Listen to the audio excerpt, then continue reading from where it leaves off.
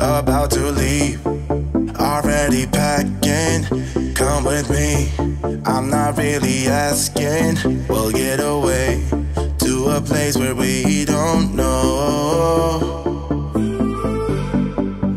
About to see the world in action, what we can be, life with no distractions. We'll get away, this is what we waited for. Take my hand, we'll make it somehow. We can't miss out. I'm done living life with the lights out, die with my own doubts. Be free with me. Let's go, let's be free with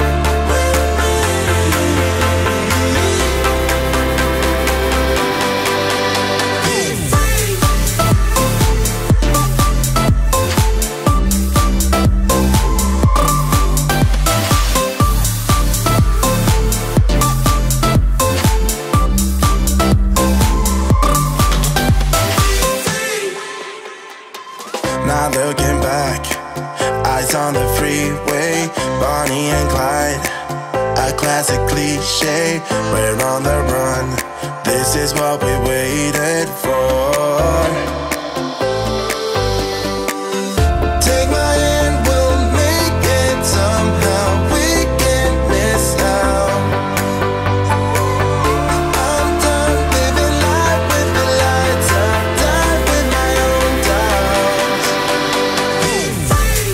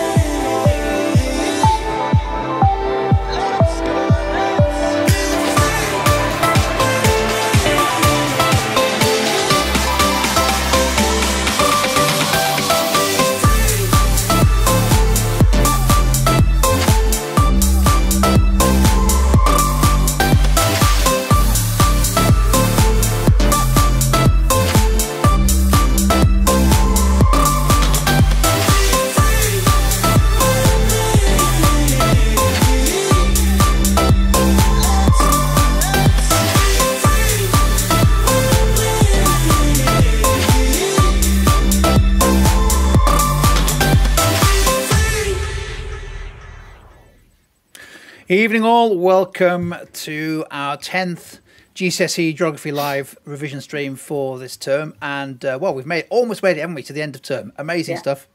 And two familiar faces joining me tonight. We've got Vicky and Suzanne. Good evening, team. Hi. Hello. It's unbelievable, isn't it? I can't believe how many we've done, how many sessions we've done. It seems like it's been really quick, but actually it's been a long old term, hasn't it? And students have worked so hard. Yeah, really long.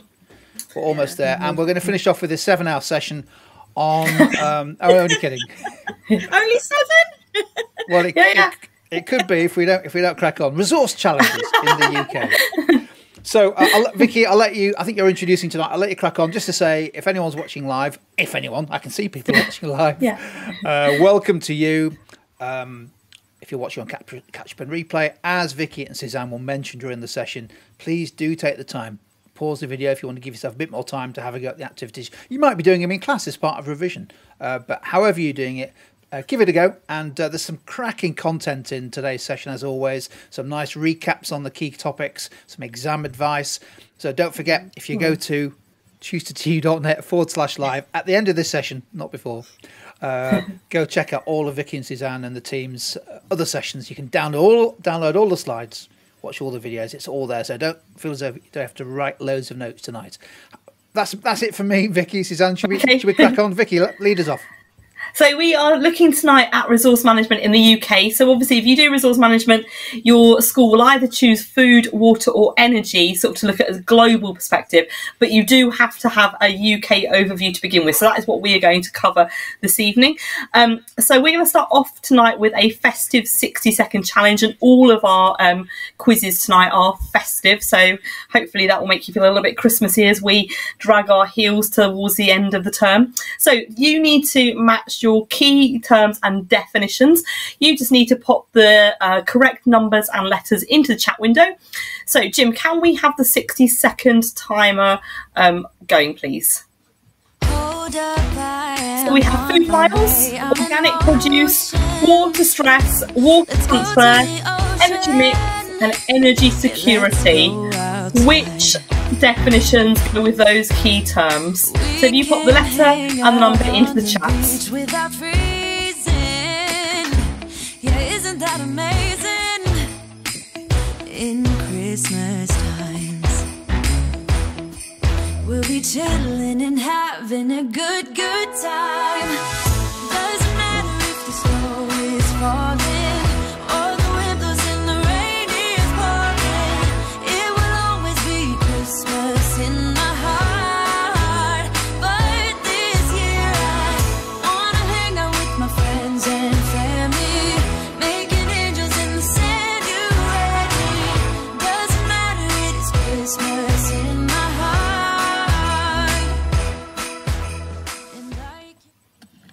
And Okay, so lovely, all the Christmas festive hit there. I'm not sure whether that's been a Christmas number one at any point. Certainly one that I've not heard out of the realms of Tutor for You. So we have some answers coming up in the chat window. Let's have a look if you are correct. So we have every answer correct. Well done, Tony. Excellent work there. So food miles, this is a distance covered supplying food to customers from field to fork, as it's often known as. Obviously, the further your food travels, the bigger impact it has on the planet, which we're going to talk about a bit later. Organic produce, a food produced without the use of chemicals, e.g. fertilisers and pesticides. Again, all of these things we're going to talk about a bit later. Water stress is when the demand for water exceeds supply in a certain period or when poor quality restricts the use. So some of you might remember a few years ago, South Africa had a day zero where they were expecting to run out of water and taps were running dry in Cape Town. Water transfer, matching supply with demand by moving water from an area with water surplus to another experiencing a water deficit. So if you do the water option, you will have looked at a water transfer scheme. And certainly we do have some water transfer schemes in the north of England in this country. Energy mix is a range of energy sources of a regional country, both renewable and non-renewable. This changes all the time, and we'll talk about this a bit later. And then energy security, uninterrupted availability of energy sources at an affordable price. Now, you possibly have also come across the terms water security and food security as well, just making sure that everybody has enough of those things that we need. And obviously, if you have energy insecurity, it means that we do not have that. So I'm going to hand over to Suzanne really quickly to just talk to you about what we're going to cover today. Thank you. Right. So as Vicky has been talking about, we have to have an overview of both food, water and energy in the UK before you then start to specialise in one of those areas. So food, what we're going to be looking at is the overall demand in the UK and how it's increased, particularly trends for eating certain types of food, and particularly food all year round. So I'm sure lots of you will be tucking into some sort of tropical fruits, maybe like strawberries or berries at Christmas. But we'll also be looking at where these come from, linked to the food miles that they have and their carbon footprint. We'll be linking that with some agribusinesses and looking at farming on an industrial scale. We're also going to be looking at the increasing need to kind of have UK food security, and that's going to be quite important. Interestingly, this has become an issue very recently, but actually it's not really linked to the lack of food being produced. It's actually been linked to the supply chain, so problems with lorry drivers and not being able to get the food to the shops. So it actually has begun to expose our reliance on overseas produce, because we've had some there's problems with the supply chain and actually getting the food to us. We're also going to be looking at water. So you can see there the changing demands for water, particularly looking at increases in recent decades, although we are beginning to level out in some cases. You also need to know about water quality and pollution, which again is going to be very relevant, as there's been quite a lot of recent political tensions, as was a vote very recently to allow more sewage to be released into British rivers and to seas when it can't be treated quickly enough on site. And we're also going to look at some of the issues of supply and demand, so increasing dependency of drier areas of the UK with large populations and high population density, with and comparing that with areas with lots of supply where they have high rainfall but low population densities. And finally, we'll be touching on energy. So the energy mix that was just in that multiple choice, the matching quiz just a minute ago. Those are the combination of fuel types that we use in the UK. We'll be looking at our reliance on those fossil fuels and the impact that has, and also the increase in alternative green energies, so things like solar panels and wind farms. And you'll need to be looking at the economic and environmental issues caused by any type of resource exploitation of energy, either by non-renewable or by renewable. Right, and I think that really covers everything that we're going to be looking at.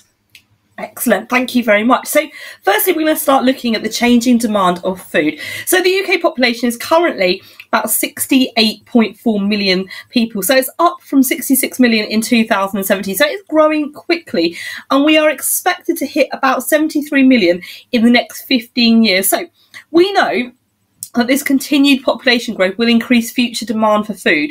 But we also know from what Suzanne has just said that the UK is not self-sufficient for food at all, despite the fact that we are efficient in our agriculture and we are very productive. We import around about 40% of our food from other countries, and there are lots of different reasons for why we import so much food. So we demand that greater choice, and we demand more exotic food. So we're not, gone are the days where we were happy with meat and 2 veg and a really sort of bland diet that perhaps parents and grandparents might have had. We also like that seasonal produce all year round. So we want blueberries all year round, strawberries. We don't want just to have them in July or, June, July, when we can actually grow strawberries in our country. We also have food that we actually, food and other produce that we cannot grow in our country because of our climate. So cocoa, tea, coffee, bananas, etc.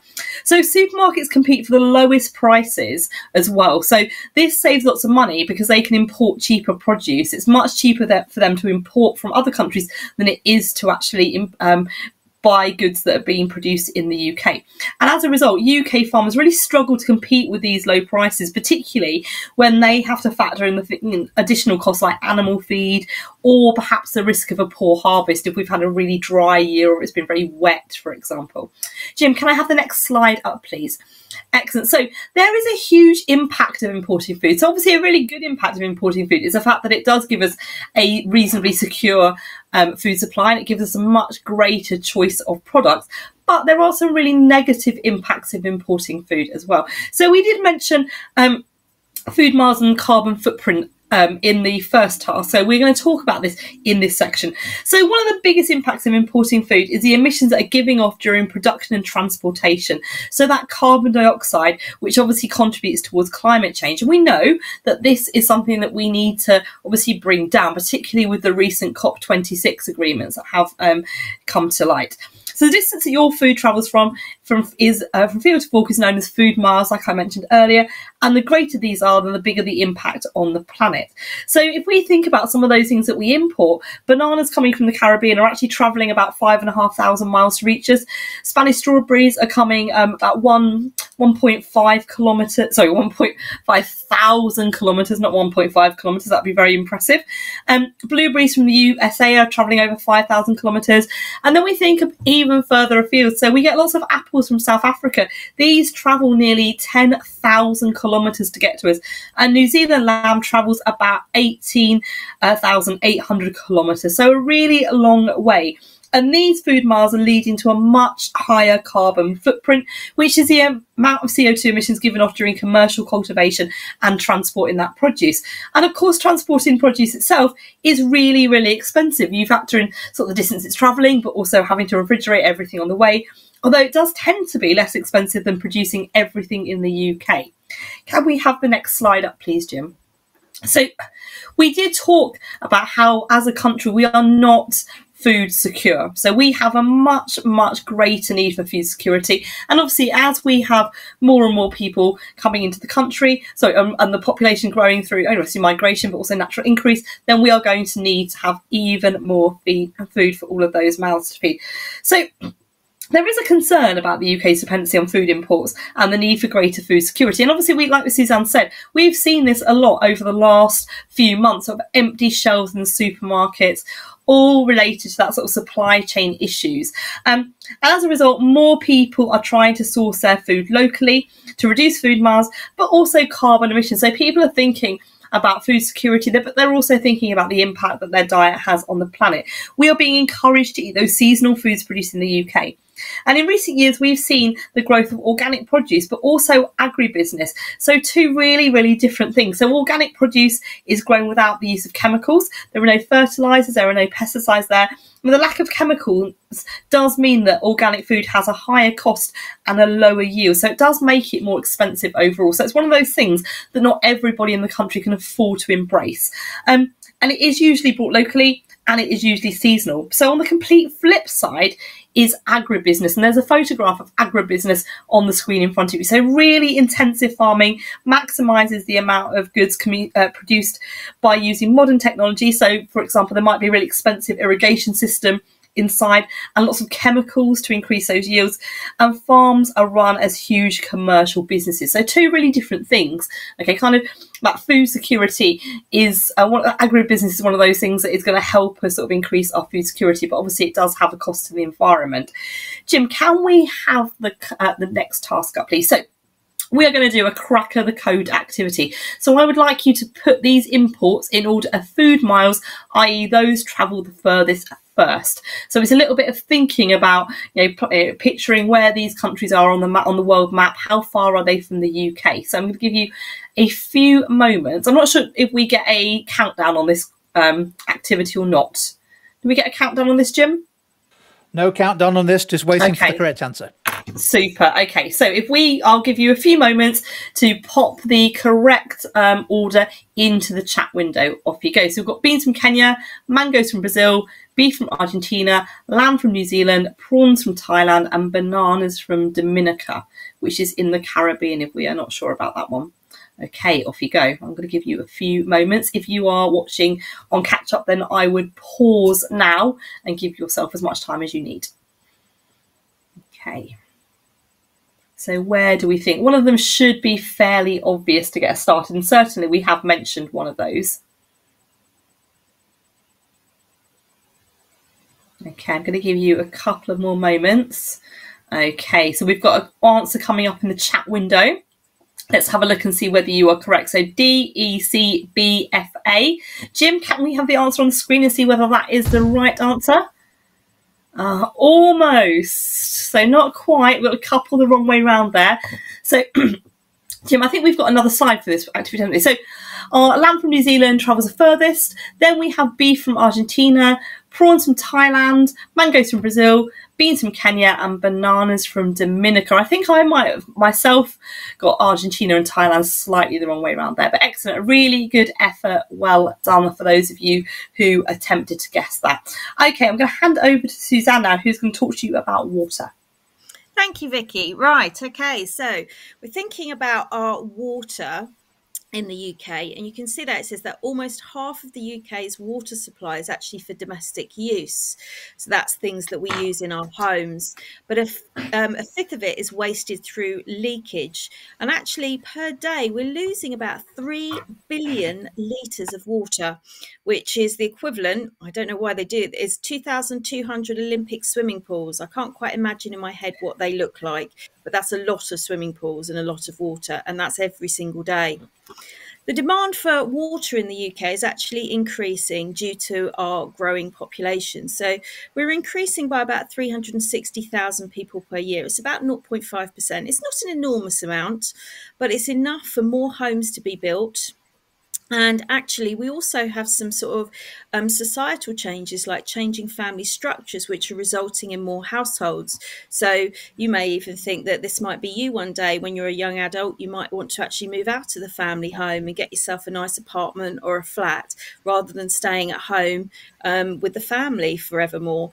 And that means, obviously, we're getting or buying a lot more water appliances or water intensive domestic appliances, it says there. So we've got, dishwashers and washing machines, and it's likely that, people living on their own and or living in, only a few people in a house probably set those off, both the washing machine and the dishwasher, when they're not completely full. So they're going to be using excess water in those. And it's estimated that per person we're using about 150 litres a day.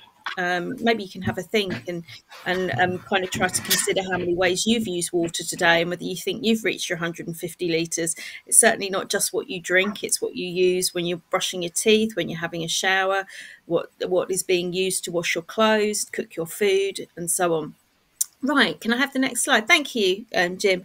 Right, we do actually receive enough rainfall. So we are a relatively wet country, but unfortunately it's not always in the areas where we need it. So it's not falling where it's most needed. Now, we have some areas which are in water surplus, and that means the water supply, so the rainfall, exceeds the demand in the area.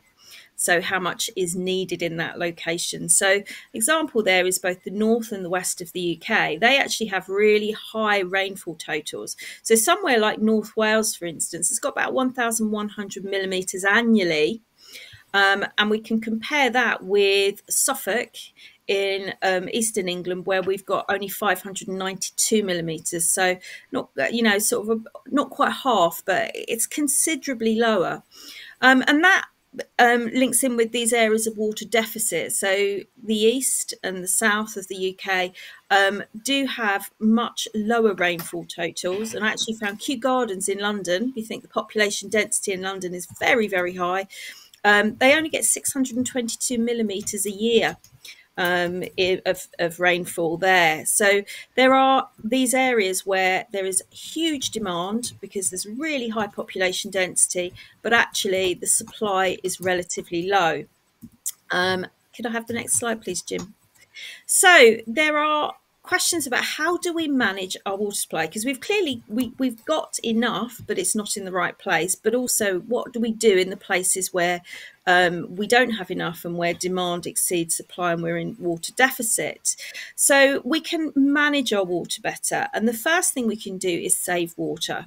Now, I'm sure lots of you have had sort of information when you're in primary school, and we carry on looking at ways to save water when we're in secondary school, with kind of things that you pop in the toilet, and you might even have been given some little timers to pop on the shower so that you're only in there for 2 minutes, or brushing your teeth and turning the tap off. There's lots of different strategies that we're often told about to help save some of our water. But one thing that the water companies have done is actually install domestic water meters. Now, this actually tells you how much water you're using. It monitors it. So it doesn't actually stop you from using water, but what it does do is it makes people much more aware of the cost of water. And because they know they're paying for every single litre that they use, they perhaps get a little bit more careful about what they're using, and they are going to turn off taps, because if you leave a tap running, it's going to cost you money. We can also use recycled water, and we sometimes call that grey water. You can see there it says good for irrigation. So we can use it to water plants in the garden. And we get our grey water from maybe shower water, bath water, stuff we've used in the kitchen, maybe the washing machine water that's been on the sort of the last cycle. But we do need to be quite careful with contaminants there, because they can often, if we've been using some quite harsh chemicals or kind of sort of fabric softeners or what's the word, washing liquid, it can actually not be very good for the plants. So we have to be careful there.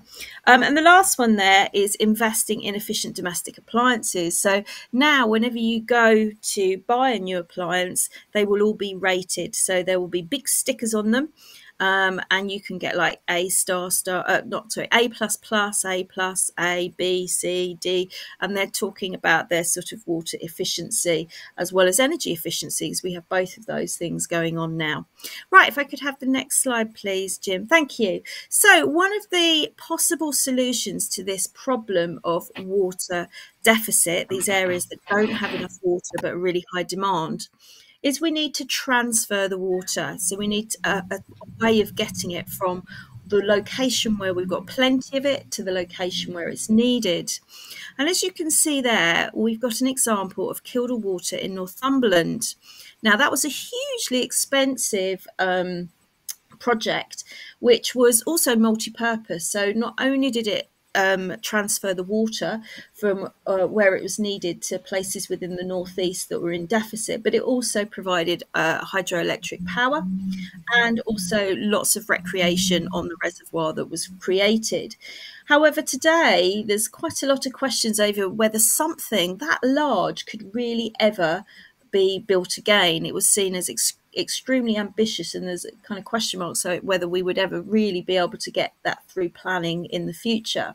And also there were quite a lot of controversial impacts as a result of it, and one of the big ones was the impact on river habitats, because you're mixing waters from different areas, so the pHs can be different, and the kind of aquatic life, and there were issues there. It was obviously extremely expensive, and there is quite a carbon cost of pumping all of that water over the long distances required. Okay, if I could go on to the next one, please. So having enough water isn't the full picture, though. It's also about the water quality. So there's no point in having loads of water which is polluted or contaminated. So it's actually the Environment Agency's job to try to manage the water quality. And it does that in a number of ways. So you can see there that it regularly monitors river water quality. So they have people going out. It might be an interesting job or career you could have a look at. So they go out and they take samples and they measure the water and they look at the pH and they look at any other sort of minerals that might be in the water. They also remove sediment by filtering through the water, and they can add chlorine to purify water. Particularly they do this when they're treating water to send back in for domestic use. They can also place restrictions on some of the recreational uses in the areas where they have their water sources, so like the reservoirs. So they can ban power boats, because obviously they can cause pollution and reduce the water quality. There's also some quite strict regulations on water use. So some places you can't use too much or abstract too much, particularly agriculture. And they impose fines on people who pollute water sources. Now, that can be on industry, but unfortunately, it could also be on the very people who are also meant to be providing us with water. So you can see there Southern Water.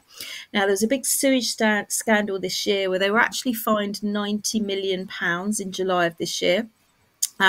Because they had racked up almost 7,000 incidents of discharging sewage into the waterways in southern England. They were accused at the time of avoiding the costs of actually spending money on recycling of sewage and also upgrading their sewage treatment facilities. And many argued that the way the water company had acted, they had seen it as cheaper to risk it, hope they didn't get caught, and if they did, they'd pay the fine because that was cheaper than actually improving their systems. 10,000 oysters were contaminated in the oyster beds just off the coastline, and that went into the food chain, so it made some people quite poorly. And also there was quite significant damage to wildlife and sea life in the areas that had been affected. Right, you can see there on the second column, pollution can also deteriorate the groundwater sources. Now, the groundwater sources is water found underground in cracks and spaces in the soil, the sand and the rocks.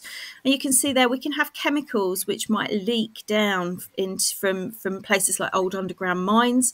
They can leach down into those groundwater sources and then into the waterways. We also have industrial sites which are known to discharge waste into waterways. They're not meant to, but sometimes it happens by accident. Sometimes it might be a deliberate sort of release in order to just save money or not have to deal with the waste themselves. We also have quite a lot of problems with chemical fertilizers used in farming, which when it rains, they often wash off into the rivers, and they can cause all sorts of damage and changes in the water. You may have heard the term eutrophication, which is caused by those fertilizers. And we have finally their power stations. Now, they can often use water in the cooling process, but then they release it back into the waterway. And the problem there is that they're different temperatures, and it can have a really damaging effect on some of the wildlife. You know, one minute they're swimming along in very, very cool water, and the next minute it's boiling. So it can be quite negative impacts on wildlife. Right, I think we are now going to play. Oh, I'm really excited about this one. So this is Rudolph's Odd One Out. So what you need to do here is you need to, it's just like our normal odd ones out. You're going to see 4 items and you've got to decide which one's the odd one out and what connects the other 3. So here we go. We have got here showering for A, B, flushing toilets, C for manufacturing, or D, washing clothes.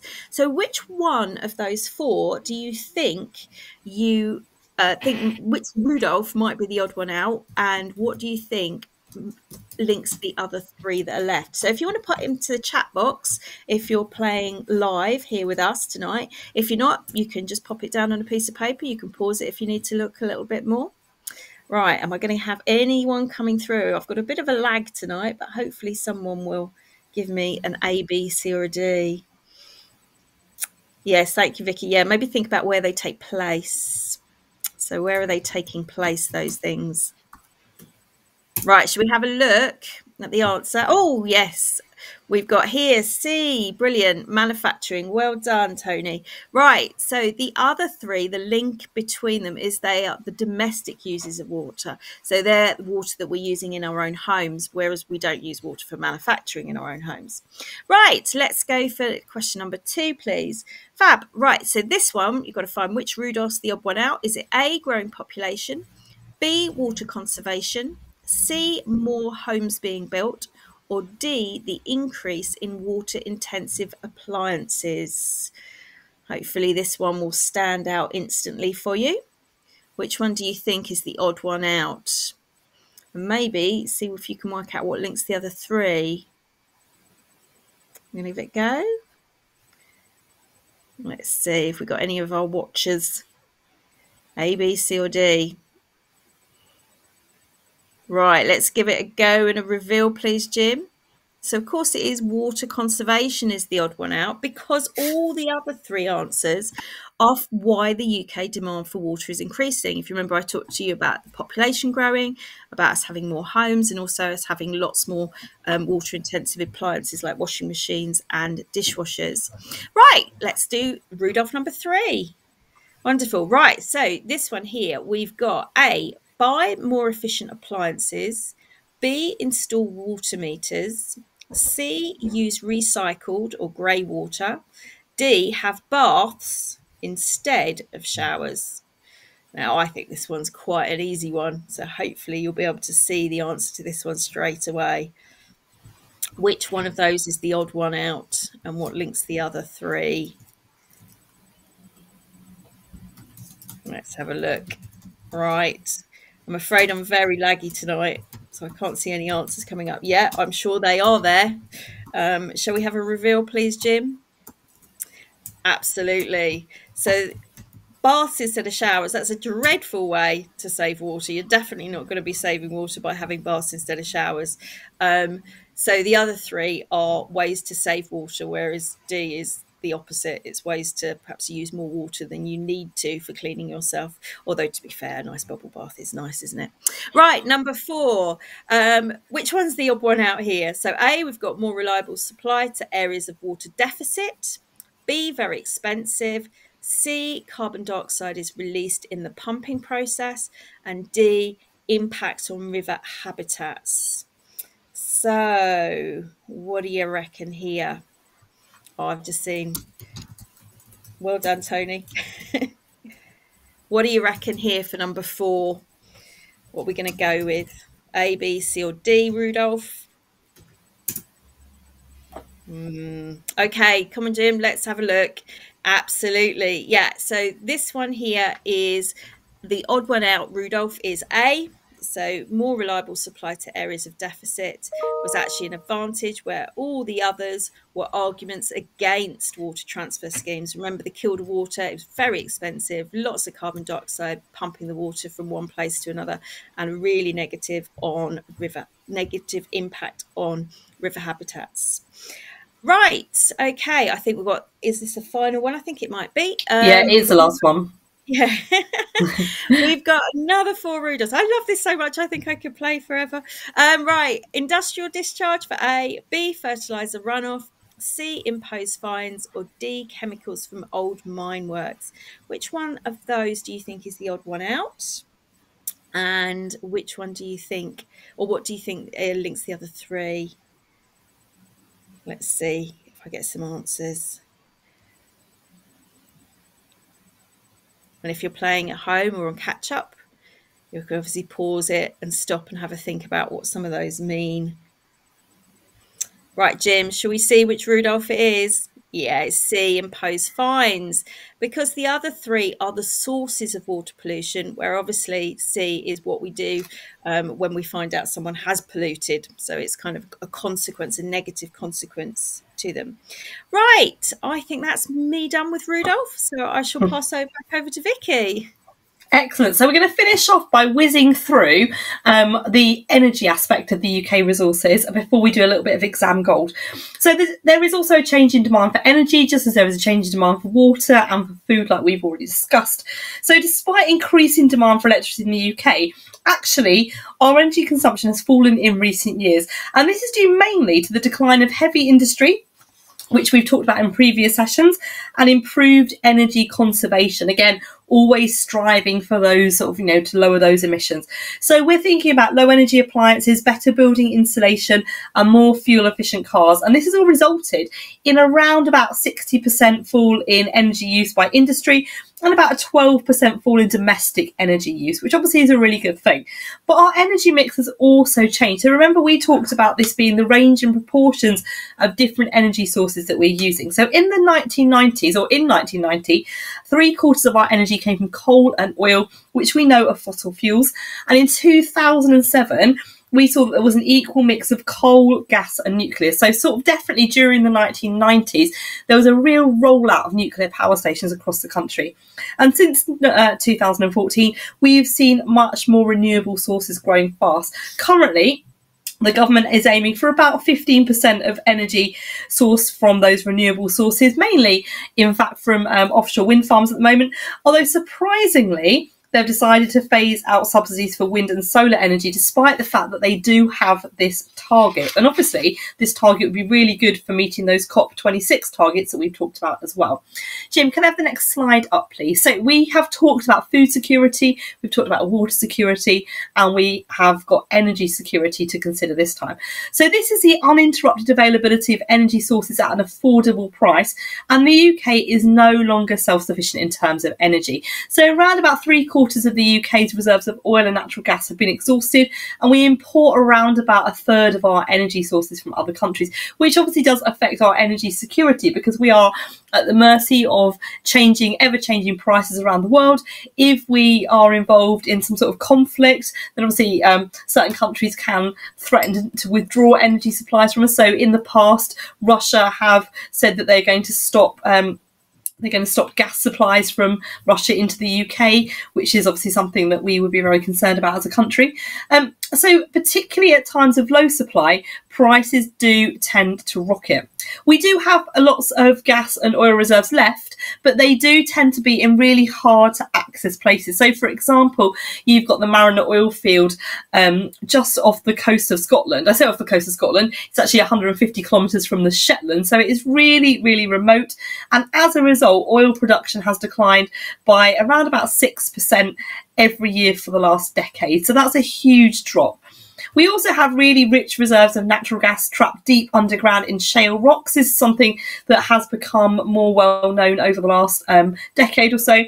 In order to extract that gas, we use high pressure liquid, which is kind of a mixture of water, sand and other chemicals.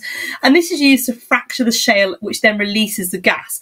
This process is called fracking, which you possibly have heard of, but it is highly controversial. There are all sorts of worries that people have about fracking, that it could trigger earthquakes, it could pollute underground water sources, where we obviously get old drinking water from, but it is also very, very expensive. Jim, can I have the final slide up for energy? Thank you. So we've also seen the decline of coal. So we know that greenhouse gases that's a real sort of concern when we talk about old coal-fired power stations. And they were a real mainstay of the UK, particularly in those sort of northern parts of the UK and obviously in southern Wales as well. So along with the decline of heavy industry, we've had a steady decline in coal, particularly from sort of the 1980s onwards. But we do still have several decades of fossil fuels left in the country, and they are still used in power stations. The government is currently saying that these power stations will all close by 2025, so in 4 years' time. But we are still importing quite a lot of coal cheaply. So 3/4 of the coal that we actually use in the country does come from the USA, it comes from Russia and Colombia. So at the moment, this is something that we're not particularly expecting to stop at any point. Jim, can I have the next slide, please? So I did fib to you a minute ago. I said that was the last slide on energy, but no, we've got one more. So again, when we're thinking about these, when we're thinking about food, water and energy, Suzanne said earlier that you always need to understand the impacts of the exploitation or the production or whatever, whichever, depending on whichever one of the resources you're talking about. So there are lots of economic and environmental impacts of various energy sources. So on the screen we have two different ones, which we have seen more and more in the last couple of decades. So nuclear, for example, we start off with nuclear power.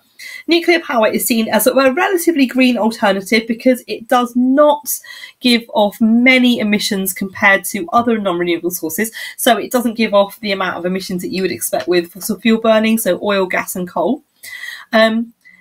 However, it is really expensive to build, and it does cost a lot to produce that electricity in the first place. And at the end of the power station life, which is generally 40 to 50 years, decommissioning that power station is incredibly expensive. So they cost millions and millions of pounds to close down, because obviously you've got to make them safe. So decommissioning is all about sort of removing that radioactive element of the nuclear power station. But they do create lots of jobs, and they boost the local economies when they have new plants. Like I said, they do give off lots of, far less emissions than other renewable sources, but processing and storing is really difficult. There is a potential for toxic or radioactive spills. So many people fear nuclear power station, but you've also got that warm wastewater impacting rivers and habitats. I actually grew up near a nuclear power station, and the sea was always quite warm. It was always quite pleasant for learning to swim as a child. But when I was sort of 5 or 6, I didn't really understand why the sea was so warm. I'm less inclined to swim there nowadays. If we then think about wind farms, which again is something that we see, if you live by the coast, you would have seen these popping up everywhere. Now, wind farms are really, really popular in terms of a green, eco-friendly way to produce energy. They are very expensive to build. They could deter to tourists, but potentially could harm the local economy. Although actually, I think they personally look quite nice. So they could become a visitor attraction, and they can lead to lower energy bills locally. On top of that, you've also got areas where the wind farms are currently, which are building massive economies right round wind power generation. So particularly on the east coast, in places like Yorkshire and Lincolnshire, they've got all sorts of money and investment coming in because of offshore wind. They also have that big visual impact on the landscape. So you get quite a lot of opposition from locals for this reason, but opposition from locals in terms of noise. But we do know that they reduce greenhouse gases and the carbon footprint, but there is an impact on wildlife. So birds do have a tendency to fly into these wind turbines occasionally, and obviously that will be the last thing that bird does. Can I have the quiz up now, please, Jim? Excellent. So we've got a bauble quiz. Okay, so the number of answers that are correct can range from 0 to all 4. So let's have a look at the first one. So why has the UK demand for energy decreased? What do we think might be the correct answer? So if you pop in the chat window the letters that you think are an answer for that question. So we've got population growth, new homes are being built, decline of heavy industry, better insulation. So if you are watching on catch up, you can pause to give yourself a couple of more moments. Just give you a moment if you're watching live and you're joining in. Okay, Jim, can we have the correct ones on X? So the decline of heavy industry, better insulation. Both of these are reasons why energy has decreased. Okay, number 2. Well done, Tony, for getting those correct. So which of these energy sources are non-renewable? Oil, nuclear, coal, gas. Okay, so again, pop the letters that are correct into the chat window. Oil, nuclear, coal or gas. Which of these are non-renewable? I'm just going to give you a couple of moments. Again, if you're watching on catch up, then you can pause. Okay, so we've got a couple of answers coming through. Yep. So we've got B, absolutely, definitely non-renewable. Any others? Okay, let's have a look. Super, they are all non-renewable sources. Okay, even nuclear. Though nuclear gives off far less, it is non-renewable. Okay, third question, please, Jim.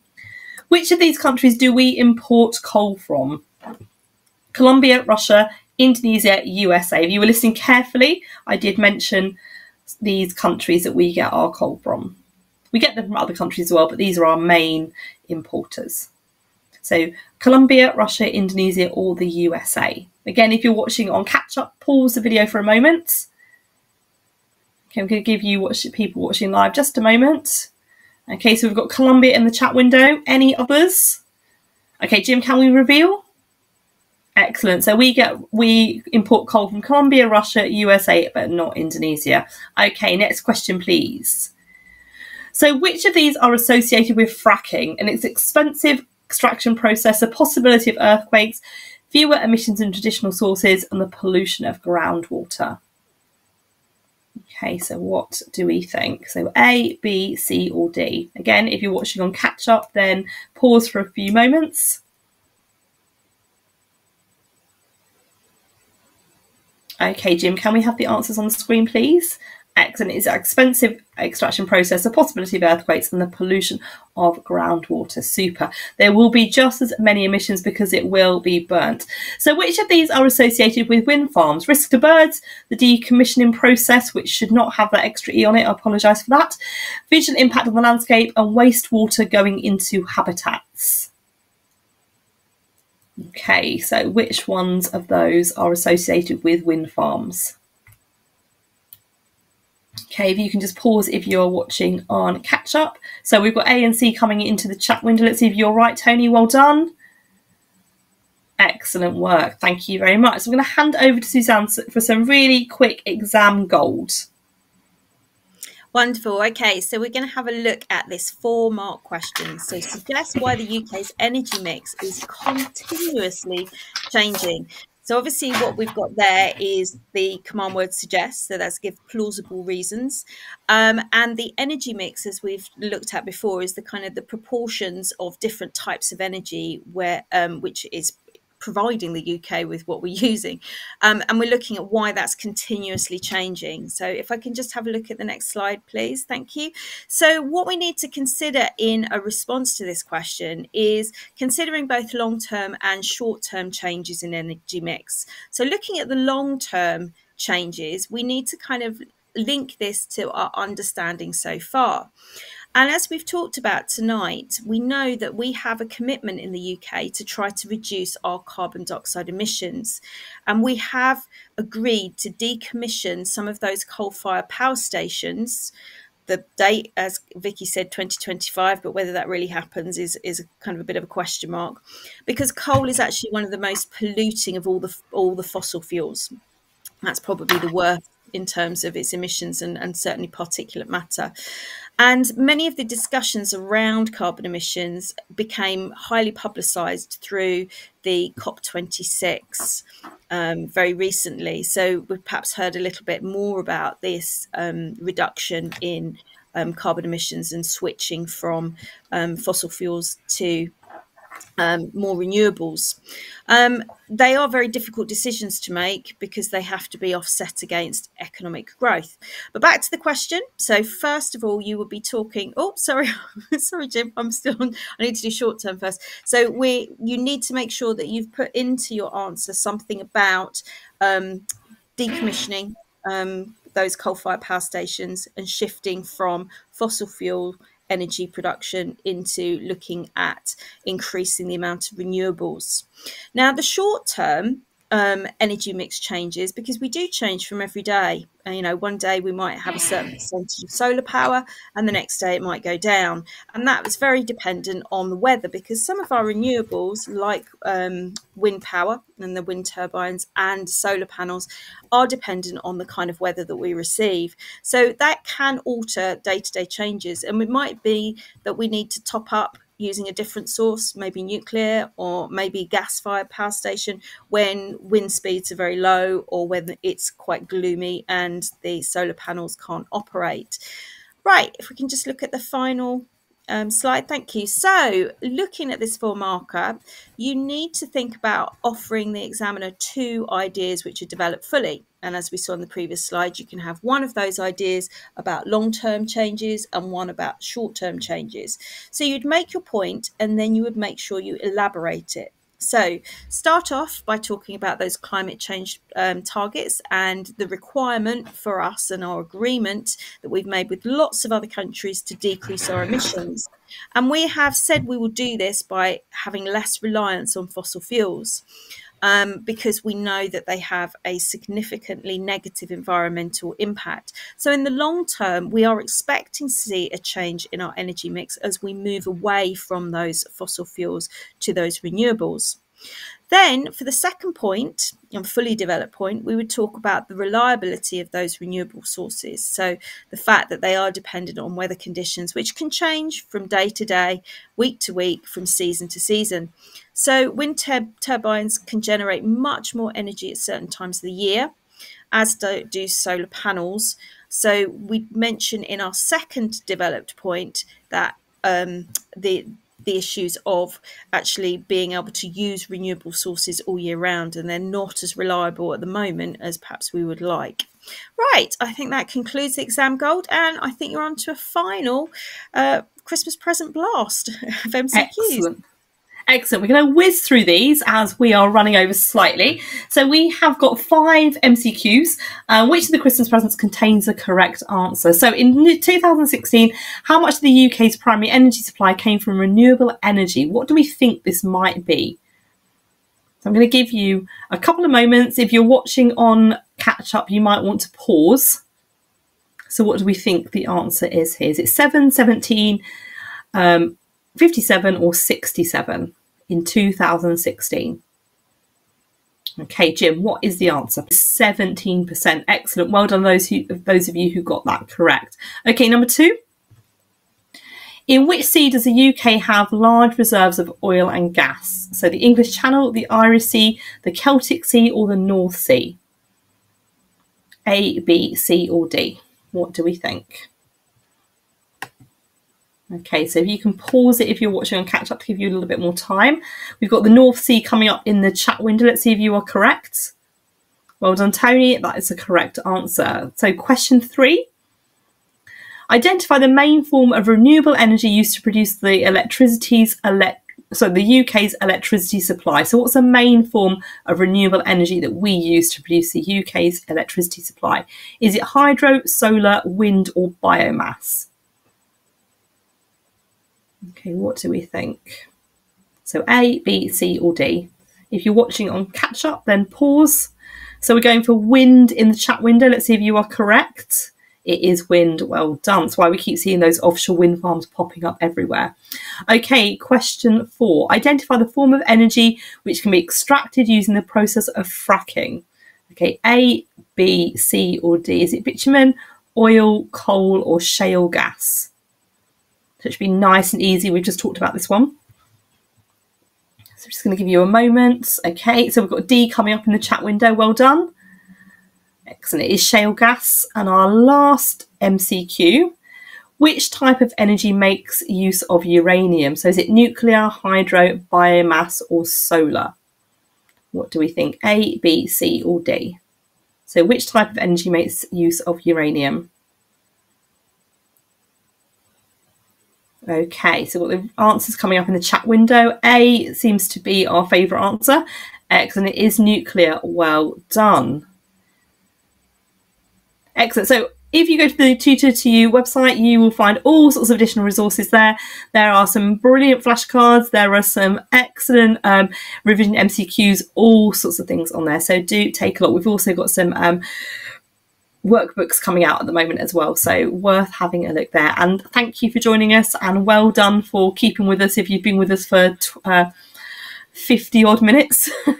Oh, well, I mean, we've packed so much in there, haven't we? We have. So much. What a fantastic session. I feel like Another it. fantastic session. No. No, I mean, it's been amazing. I must admit, I was gripped by that. I mean, particularly the stuff about water security and minimising. I don't know whether I told you, Vicky, Suzanne, but I've been having a lot of nightmares about how much water I waste. Anyway, I've mentioned it to the doctor, and he says I'm having flushbacks. Oh, that's what it's like, didn't we?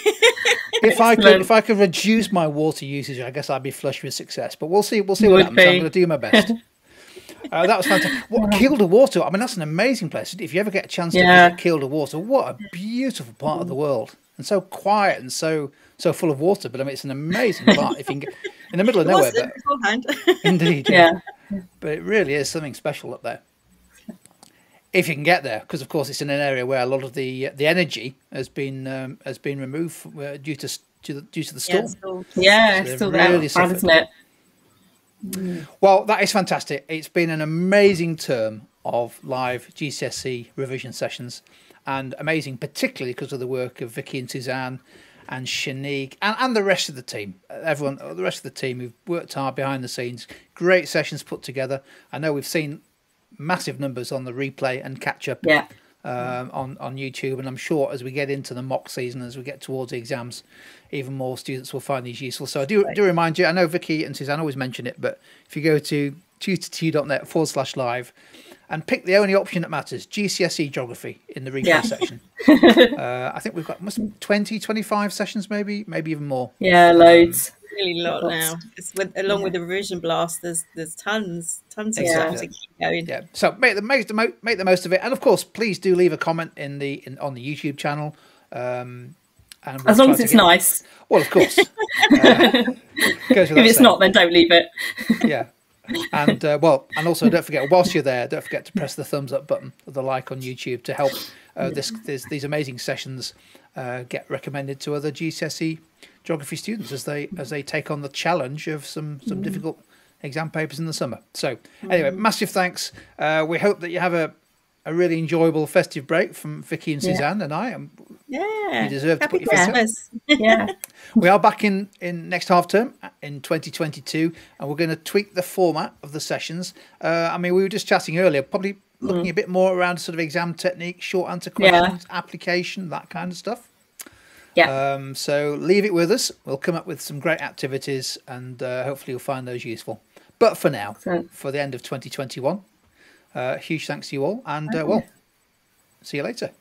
Thank you. Bye. Bye.